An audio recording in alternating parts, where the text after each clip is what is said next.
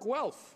Thank you, Mr. Speaker, and it's my pleasure today to support the private member's bill that's being brought forward by my friend, my colleague, my neighbor down the way on federally funded health research.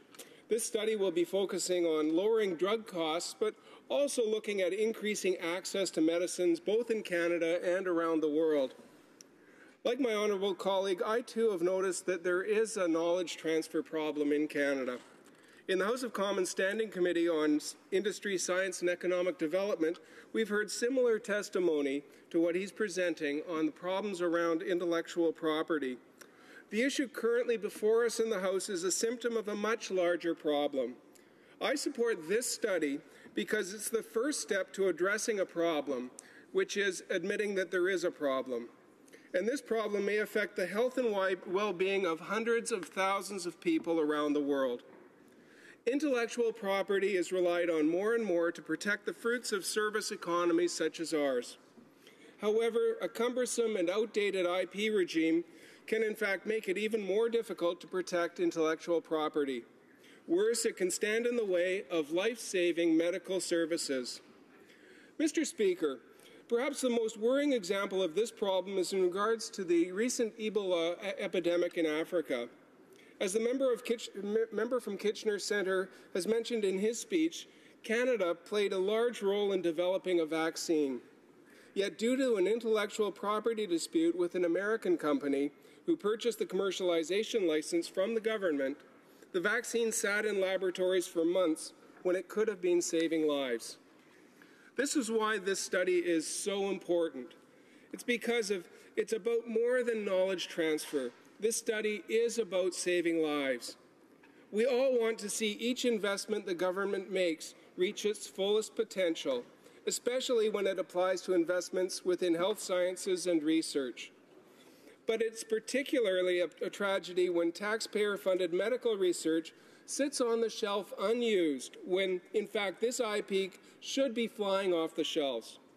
Not only should this research be available to Canada, but as the motion states, it should be accessible around the world. Mr. Speaker, the University of Guelph's Health Sciences program is an increasing draw from students from across Canada and, in fact, from around the world. Many people don't think of Guelph as a centre for health research, but when you put it in the context of health of animals and vaccines that protect animals from diseases, it starts making sense.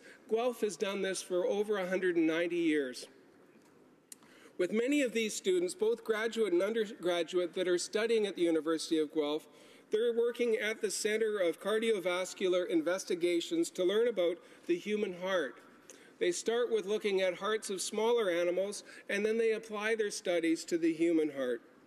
The CCVI was developed to find innovative ways to fight heart disease. They receive funding through grants from numerous sources. These include the Heart and Stroke Foundation, the Canada Foundation for Innovation, the National Sciences and Engineering Research Council, and other sponsors that are essential to support the great work of the professors and students working in this area. To name just a few examples of the incredible medical research going on at the University of Guelph, Jeremy Simpson's work studying heart failure symptoms that apply to women differently than men. I recently visited his lab, and I had presentations from his researchers on what they're doing around heart disease and looking at the gender-based differences between heart disease in women and men, and what they're doing to actually help women to survive heart conditions that up until now thought were the same as heart conditions found in men. Dr. Petrick's lab is focusing on novel therapeutics for the treatment of late-stage ovarian cancer. And again, it's a hard cancer to find. It's found in women that have ovarian cancer that is very difficult to detect. But the research he's doing is actually almost at the breakthrough point. He is collaborating with researchers in the States and around the world, and we're hoping that he breaks through soon so that we can end this terrible disease that affects so many women in Canada. Professor Glenn Powell's laboratory uses molecular research to treat heart failure. I could go on, but there are a lot of examples of the type of research that could significantly increase benefits to the public. And all to say that the brilliant research being conducted in my constituency of Guelph and across Canada must benefit Canadians, but also help people around the world. It would truly be a tragedy if any one of these research projects were to run aground because of difficulties on IP regime or funding or other barriers to access to market. It's our responsibility to address this problem. Whether the cause is a lack of awareness about IP, which is often the case, or bureaucratic licensing disputes, no medical breakthrough should sit idle in a lab when it could be saving or improving life. This serious problem is at the centre of the honourable member's motion and should, if approved by the House, be a central issue for the Health Committee to study. I'm proud to say that this government has already shown leadership on this issue. Canada recently became the 20th country to accede to the Marrakesh Treaty, allowing the treaty to come into force. This treaty aims to bring the global community together to better address growing demand for published materials for those with print disabilities. Mr. Speaker, with proper funding and protection, Canadian intellectual property could contribute just so much more to the world. Canada has a proud tradition of leadership in the field of medicine, from Doctors Banting and Best, who developed the life-saving insulin to treat diabetes, to William Penfield, who developed a surgical method for treating epilepsy that's known as the Montreal procedure. We as Canadians can be proud of their work. If Canada is to carry on in this great tradition and remain on the cutting edge of medical advancement, we must revisit Canada's intellectual property regime. We in this House owe it to Canadians and to the world to make sure that life-saving medical advancements are available to those that are most in need. I'd like to express to my colleagues, constituents, and stakeholders that this motion is not about assigning blame or fault. This motion is about making the most of Canadian ingenuity and innovation in the field of medical research. We can't accomplish this goal by pointing fingers.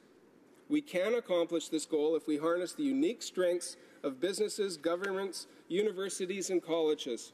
Each has a role to play, and each has strengths to contribute. It's my sincere hope that the Health Committee study initiated by this motion will bring together all these stakeholders and suggest some solutions to this growing problem. A new strategy to streamline Canadian medical IP is what we're looking for. Mr. Speaker, as my speech draws to a close, I'd like to again thank the member from Kitchener Centre for putting forward this important motion for debate.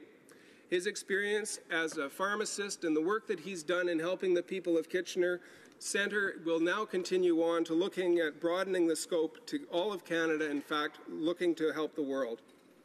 Canadians are rightly proud of the healthcare system, which itself depends on research and discovery.